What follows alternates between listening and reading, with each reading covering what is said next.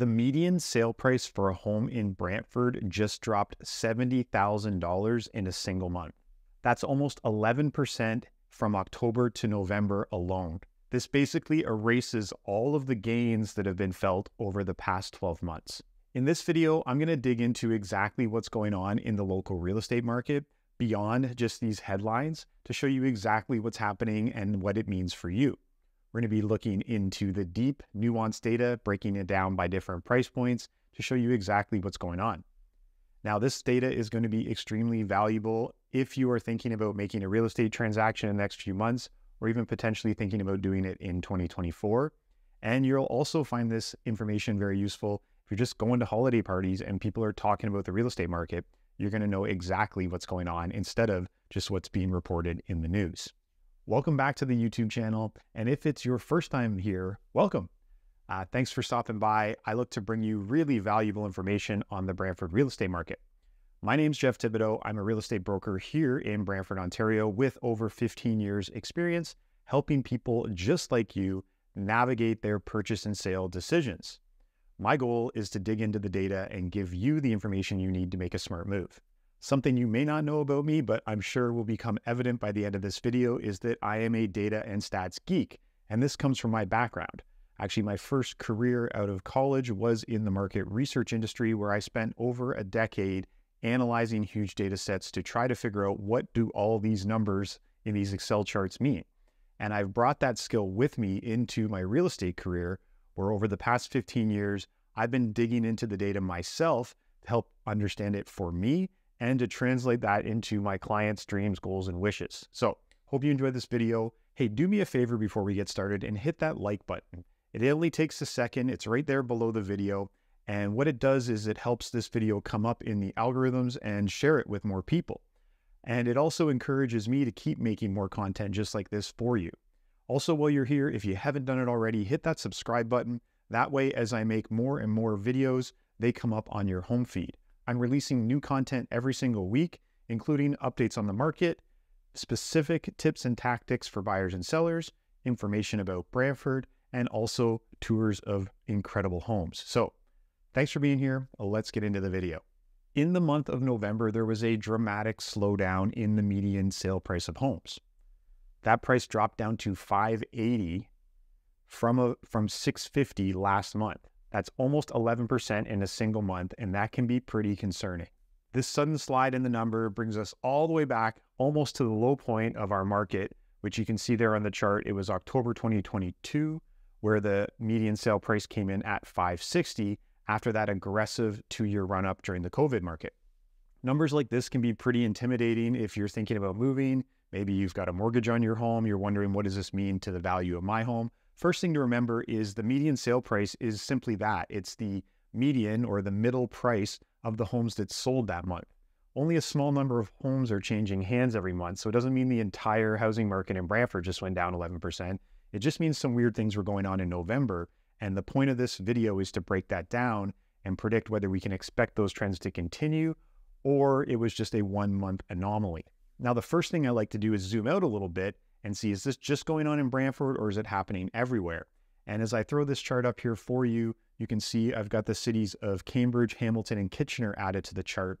And you notice the trend is very similar across all our markets. The whole kind of Southern Ontario real estate marketplace, especially when we talk about the Greater Golden Horseshoe, which is all the cities looping around Lake Ontario, and Brantford really is part of that overall real estate market. It's all moving and flowing as one big real estate market. So you can see this trend across these markets where we had that run up and a spike during the COVID markets. 2022 was basically a downslide year. And then the story of 2023 was that the market actually came out pretty hot in the beginning of the year, and we had a busy spring market. And then there was a couple more interest rate increases in the summer, which pumped the brakes on everything. And we've seen from the summer into now December, things have slowed down a little bit. If I flip over to a map view, you can see how Brantford compares to our neighboring communities. And again, because the prices are being pulled down in all of these towns simultaneously, Brantford still remains one of the most affordable communities on the west side of the GTA in proximity to that city. So for people looking to get a little more home a little more square footage, a bigger lot, we tend to see people choosing Brantford from these areas that are closer to the GTA. And you can also see that if you do continue to move out a little further to towns like Woodstock or even down to St. Catharines, you can find some more value for your dollar if you're willing to be further away from Toronto. Now, this slowdown in real estate prices was to be expected, and I actually posted a short form video a couple weeks ago predicting that. Don't be surprised if you see the average sale price of a home drop for the next couple months. And the reason is right now we've got some people on the market that have been trying to sell their home all year, and as they're facing down the winter months, they're discounting their properties. And with a limited pool of buyers, of course the buyers are going to be picking off the very best deals. So as the market slows down for a couple months, we tend to see that the most value priced properties move really quick, and that's going to pull the average sale price down for a couple months. How was I able to see this in the data? Well, I'm tracking the data real time, and already 2 weeks into November, I could see that pull down of the median sale price. Also, I've been doing this for 15 years, so I know that every year, right around this time, what we have is a large group of sellers who have been trying to get their homes sold but can't. And especially this year with our highest inventory levels in the recent 5 years of our market, that means that there's a lot of choice for buyers. So obviously, the most value-priced properties are going to be the ones to sell. When you combine all that together, you get a quick downward pull on the median sale price. So we kind of saw this coming a mile away, although for many people, it'll come as quite a shock. So there's 3 basic things that are affecting the real estate market right now. Let's take a look at them. First of all, the higher priced buyers have pretty much pumped the brakes, and it looks like that across a lot of markets. During the run-up, it was very normal to see homes selling for over $1 million here in Brantford, and homes that weren't even that special. They just had inflated prices. And now it seems like those higher priced buyers have moved over to the sidelines for a while. Basically, everything over 700 was pretty quiet in November. The second thing, like we just mentioned, is those sellers that really do have a motivation to sell. They're getting pretty nervous staring down the Christmas holiday break and the winter season. So they're aggressively adjusting the price of their homes and negotiating with buyers to get a deal done. And third, the combination of high interest rates, extended inflation, increasing mortgage payments, all these things combined have really put a pinch on the Canadian consumer. And so when you've got all that combined and we're looking into the winter home selling season, I believe there's a lot of buyers that have decided, hey, maybe now's not the right time. I'm going to wait and see what 2024 looks like. So these 3 things combined have really caused the real estate market to lose its energy going into the winter. But I will say this is a very normal thing to happen. Just the conditions of this year are a little abnormal. This chart I'm showing you here, every red dot represents a home that was sold in November. And that bolded white line is 100% or full asking price. So if the dots are above that line, they sold for over their asking price, and the dots below that line were under their asking price. And we've got prices ranging from low at the $200,000 level all the way up to the $1 million level across the left to right axis here. And what you can see is the majority of properties sold for just slightly under the asking price, anywhere from 95% to 99% of the asking price. Got some interesting things here. I don't know if you can notice there's this weird diagonal line of red dots right in the center of the chart. And that's actually a little anomaly where there was a whole group of homes that were priced at $699, and they all sold, but they all sold for different prices. So you see this like pretty straight diagonal line. I just love seeing little things like that in the data. There's a smaller one just over to the side beside it. But you can see that there were very few dots above the 100% line. And these were typically properties where the strategy from the listing agent and the seller was to intentionally severely underprice the home to try to drive up a bidding more, and it worked, right? It doesn't mean that these homes sold for more than they were worth. It means that they were probably priced far less than they were worth, and they were bid back up to the proper price. But the general strategy, the majority of homes that are selling right now are actually negotiating down below their asking price. If we look at the overall demand in the real estate market, last month there were 81 transactions, and that's down significantly by 32% from October. Now, interestingly, October was a little boom. It was up from September. So I think we saw a little rush of deals get done in October that maybe pulled a few out of what would potentially be happening in November. It's weird to see that little spike there, the second right bar on the chart. So we could have a little bit of a statistical anomaly there, but either way, the market is naturally slowing down like it does every winter. And so these numbers are very normal. If we look at the year-to-date numbers, so far this year, 1,361 sales have happened. That is a 5.6% decrease from last year, significant 32% decrease from 2021, but that's when interest rates were still at almost zero levels and the hype was all still running in the market. So a 5.6% decrease from last year, but we want to take a look on our next slides on how that relates to the number of homes coming on the market. On the supply side, there were 159 homes put on the market last month, and that also is down significantly by 35% from the month before. So a big slowdown in the number of people choosing to put their homes up for sale in November. Year to date, also, that number is down 5%, right in line with the demand numbers. So what we're seeing is we've got about 5% fewer transactions happening this year, but equally fewer buyers and sellers compared to last year. An interesting thing that I like to track, because there's this behavior in the market that is kind of new over the last few years, where if a person's selling their home and they're not getting the result they want, instead of just making a plain price correction, what they're doing is they're pulling their home off the market and then relisting it to make it look like a fresh listing. Well, in the background, we can see this activity, on public sites like realtor.ca and otherwise. You might see, and it might look like it's a brand new listing with 0 days on market, but it really isn't. And so this behavior has been going on, and I've been tracking it month over month because it actually overrepresents the number of new listings on the market. Back in November, we actually had 35% of all the new listings were not new at all. They had been on the market before, and they had just been canceled and relisted as a new property again. If we look at the number of actual new listings being 65%, we translate that into the real numbers. That brings us down to 103 actual new listings versus the 81 homes that actually sold. And those two numbers are a lot closer together than the fictitious level of new listings. So the market is actually turning over quite well when we compare real new listings versus sales. The total number of homes for sale in November came in at 312, down a little bit over the last 2 months from its peak back in September at 345. Now, the inventory levels are up to their highest points since about 2014, because inventory levels have been severely depressed for the last few years. You can see on this chart the previous high and low points, usually coming in the summer or fall. If we look back to 2021, you can see that the peak was 157 homes for sale, falling to its absolute low point of only 26 homes for sale over the holiday season, and then rising again to 299 last year as the market slowed down, coming back to 178 last winter, rising to 345 this year. Now, we do expect this number to decrease, especially next month, because what happens is many people who have their home up for sale have an expiration date in December, and they choose to let that date come and the home come off the market.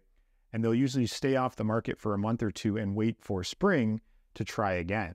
So we do expect the inventory number to pull down significantly and for there to be many fewer homes for sale as we head into the new year. My favorite single indicator of the market, and one that you should track for yourself, is called the month's supply of inventory. This is a single indicator that can tell us whether we have a buyer's market or a seller's market. And the way it's calculated is by taking the total number of homes for sale, the inventory, and dividing that by the number of homes that just sold in the previous month. And that single number gives us a really good indicator on how the market feels for buyers and sellers. So for example, if the month supply is 1, that means there's equal number of homes available for sale as are selling. So that means they're turning over very quickly. The inventory is turning over in a 1-month time. But if we take an extreme other example, like a month supply of 6, that means there's actually 6 times as many homes, like 600 for sale and only 100 selling. So if you're a buyer, you have all this choice to look at. And if you're a seller, you're looking up and down your street and you're seeing other for sale signs. And so it's really important to watch this number. It's been climbing for 2 years. We spent some time there, you can see on the left side of the chart, under the level of 1. So the market was moving extremely fast paced. There was almost nothing for sale compared to how quickly everything was selling. And that number has been steadily climbing over the last 2 seasons. And it did turn the corner. It peaked in September and it's been coming down. A little counterintuitive to think, okay, why are prices coming down and the market's like coming back down the month's supply. Well, that's because the inventory is slowing down. The number of homes for sale is coming down faster than the demand is coming down. So all these things are slowing down into the winter, but the actual amount of choice out there in the market is slowing down. And again, that comes back to those homes just coming off the market because they didn't sell, not because they got a successful offer. Now, I want to take a little bit deeper look. This is what I promised you at the beginning of the video. And this one chart really explains a lot of what happened in the data in November. On this chart, I've broken down the sale points of homes in $100,000 increments. And what I have in the colors is the last 3 months of sales, the number of homes that sold in each of those $100,000 increments. And the big shift you can see here is that in the $700,000 to $799,000 price bracket, in October, there was a huge spike. It was like all the $700,000 homes got cleared out. Well, not all of them, but a lot of them. And then into November, that number fell right off a cliff. You can see how small that pink bar is compared to the blue bar. I've got the arrows pointing at them in the chart here. Now, again, this could be a slight statistical anomaly that just more of these homes and transactions happened near the end of the month of October instead of the beginning of the month of November. But this would account for a large portion of the decline in the median sale price. You can imagine if a whole bunch of the higher end price point just stopped selling in 1 month, that's going to severely affect that median number. The other thing we can notice on this chart is when we go past $700,000 and we look at the $800,000, $900,000, and then $1 million and above, you can just see how small these bars are. That portion of the market has really slowed down. But at the same time, the number of people trying to sell these homes has not slowed down. So there's a flood of people trying to get their higher priced homes sold. And so we see lots of choice on the market, but the buyers really aren't there. In the last month, for example, there were only 2 sales over 900. There was one at 950 and one at 2.5 million. Both of those homes have been on the market for like 6 months. And other than that, everybody else has just waited for a month and not been able to get their home sold. Now, the majority of those higher priced listings are piling up in 2 specific neighborhoods. One is the newer area of West Brant. And the reason is there's a lot of larger, newer homes here, and people potentially paid a high price to get into those homes. And now they're looking to sell them, but there just really isn't a lot of demand. So you can see a ton of supply available. If you've got $900,000, $1 million and you're shopping in West Brant, you can go look at like a dozen or more houses and take your pick. The other neighborhood is a little bit newer to Brantford. It's actually tucked in right by the river off of Hardy Road. It was in an infill neighborhood. So what's happening there is a lot of brand new owners, the first owners of these homes, are already trying to put them up for sale, but there really is no market right now for them. So we see a high influx of homes in that neighborhood. Now this chart here shows a lot of data in one chart. Again, I've got it broken down by the $100,000 price ranges. And in the lighter bar, I'm showing you the number of homes currently for sale. And then in the bright blue are the number of homes that just sold. So this is effectively the 2 data points that make up the month's supply. And I've actually calculated that for you and put it there in the pink number right above the bar. And what you can see is in these lower price points, the month's supply is coming in at 1.4, 3.9, a little bit of an anomaly there at the 4 to 499. But then we see again 1.8, 2.4. Those are all very low numbers and indicate an aggressive, fast-paced seller's market. Now, as soon as we move up, you see, into the $700,000 price range, that number spikes to 7.4, then it moves up to 8.3, then it moves up to 18, and it's pretty much incalculable over $1 million because there's really only 1 sale and 34, 35 homes for sale. So the market is acting very differently right in that $700,000 to $800,000 price point. Above and below that, you can expect things to feel completely different in the Brantford real estate market. Okay, my last chart before we talk about predictions for what's next and what you should do if you're thinking about doing a real estate transaction in the next year. This chart shows a lot of data at once, and it's one of my favorite to kind of visualize the overall market. Every blue dot on here represents a home that is currently for sale, and every red dot represents a home that has sold in the last 30 days. And we have the prices ranging across the bottom axis and the time the home's been on the market ranging on the y-axis, up and down. And you can see that the majority of the action, the cluster of red dots, is all happening here kind of 350 to 750 and under 30 days on market. That's like the sweet spot where the action's hot, the new listings are coming up and selling, the buyers and sellers are still kind of acting like it's the hot market because there isn't a whole lot of choice and there is still quite a bit of demand. But then as we go out of that bubble, you just see more and more blue. We've got this ring, I'm kind of calling it no man's land, where the houses are rising up, into their second and third month on the market, or they're above that 750 mark. And you can see this kind of like thick blue ring around the red pocket. And then the other thing you can notice is like the top half of this chart is homes that have been on the market for 6 months or more. You only see those kind of 2 red dots up there. Otherwise, it's just no man's land. There's homes that are just kind of sitting perpetually and not getting any action. And so the big takeaway of this chart when I sit down with my clients to give them advice is that we want to be down in that cluster of red dots. And so it's very important when it comes to listing your home to get all your strategy right the first time. And you want to get the price, the marketing, the preparation, everything all done perfectly the first time so you get it done. Because as you leave that cluster of red dots, you head up into a lot more competition and a lot slower feel of your market. The chances of getting your home sold and sold for the best price reduce the longer it's on the market. Now, the opposite's true for buyers. For buyers, you've got this 2 different feels of the market too. If you're down playing in the fresh new listings under $750,000, you're going to need to act very quickly and still be out there looking at that home the same day it comes on market, or at least within a couple days, and be ready to make a decision to make an offer.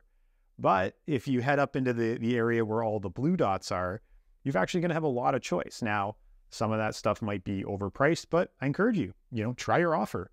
Those people do still want to sell their home. They have it up on the market and they're probably not getting a lot of other action right now. So they'll be happy to see something come in on paper, and you never know where you might be able to get a great deal. So with all this going on in our real estate market, we've got our typical seasonal pattern combined with our kind of medium-term cycle of the market cooling off from those COVID years. And then we've got our bigger, factors we didn't really get into in this video, but we still have this imbalance of supply and demand. Brantford's a growing city with not really enough new home construction happening to fuel the number of people moving into this city. So what does all this mean for the next year? Well, in the short term, I think you can expect that December, January, and most of February will feel quite quiet and slow. That is a normal winter real estate market. And other than the couple of very fast-paced COVID years where the market came right out of the gate in January, right after New Year's, normally January is about as sleepy as December, and February really does depend on the weather. If it's a milder year, buyers kind of wake up a little earlier, but if it's one of those deep freeze, crummy Februaries, then you're going to be in for a slower start to the real estate market. Now, I will say traditionally the buyers show back up before the sellers. This happens every year. So I always give a recommendation to seller clients. If you're looking at a spring listing, you might want to consider backing it up a little bit, or at least being ready, because when the buyers return to the market, they don't have a lot of choice in the early part of the year. So it tends to be a little fast-paced market to start, and then the rest of the sellers come in the market and kind of slow things down. So if you can get out ahead of that, it's usually a smart move to get you good action on your listing. All this is part of making a big plan for the new year. Also, what we expect over the new year is that, the Bank of Canada just announced earlier this week another rate hold. Most economists are predicting no more rate increases, and everyone's betting that rates are coming down in 2024. The bond yields have also kind of peaked, and they've been coming down for the better part of a month, and the bond yields are really what affects the 5-year fixed rates. So it's a pretty safe bet that the cost of borrowing will be lower in 2024 than it has been for the past 2 years. And that means people will have increased purchase power and increased confidence to get back out in the housing market. So as a buyer, you might want to try to get out ahead of that. And as a seller, you maybe want to wait for that to happen to try to increase the sale price of your home.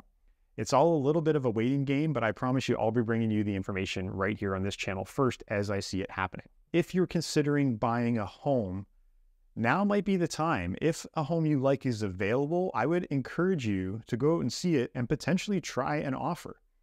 A lot of sellers would welcome to get the job done, even if that means a little bit less price for them. But if they take their home off the market and say, forget about it for the winter, well, it's no longer up for sale and you're not going to be able to see it. So there's a little window here before the end of the year to potentially grab a deal, negotiate a longer closing if you don't want to move in the winter. If you are a buyer with over $800,000, well, Brantford is your oyster right now.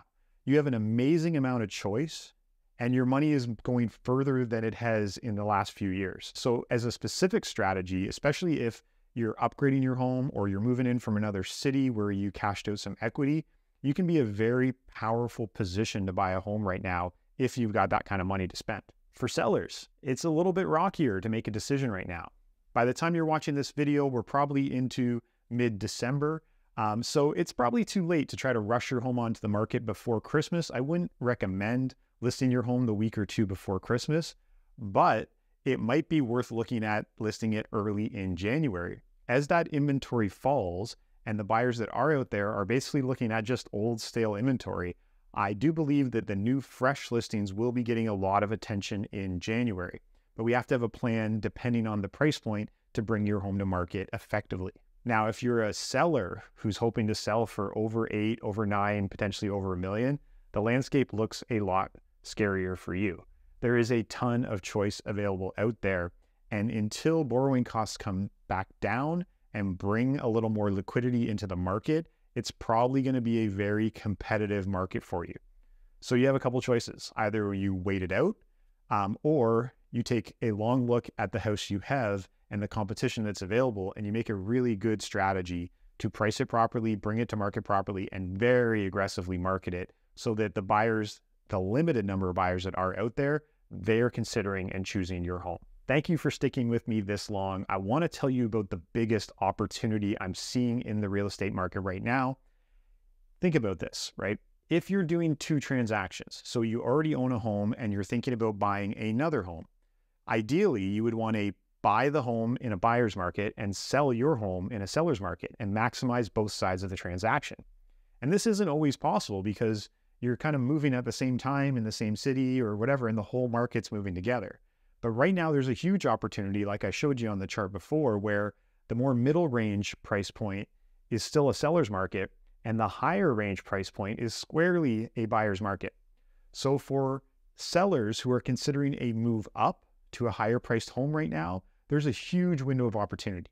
If you have a home that's between like $700,000 and $500,000 and you have the financial means to move up to your bigger home or your forever home or that home that maybe you thought you'd get in a couple years, I would encourage you to look at what's available there, because for a couple $100,000 bump, like going from, $650,000 to say $850,000 or $950,000, you're going to see a tremendous jump in the amount of home you're able to get. So you could be able to sell your home at a premium price, fair market value right now, and then go and have amazing negotiating power on that larger, more substantial home.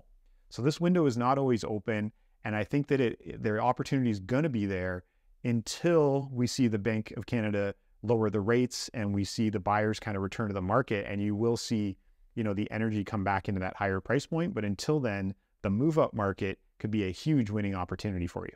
All right, thanks for sticking with me for this whole video. I know it was a long one, but I wanted to break down what was going on in the market. If you have any questions, that's what I'm here for. I love breaking down individual requests. What does this mean for me? I want to know what my home's worth. All that, I would love to talk to you. You can either leave me a comment right below this video, or if you want to reach out to me privately, all my contact information is below. And of course, if you want to sit down and make a plan for your next move, whether that's selling your current house, buying your first house, or you want to take advantage of that move-up strategy I just talked about, that's what I'm here for. Just give me a quick call, or there's even a link right in the description that you can book yourself right into my calendar, and then we just start talking. It all starts with one conversation about your situation, and from there, we start to make a plan. There's no cost or obligation to any of that, and I'd love to hear from you. Don't forget to hit that like button, and remember to subscribe to the channel to get these videos right on your homepage, and make sure to check out this video next.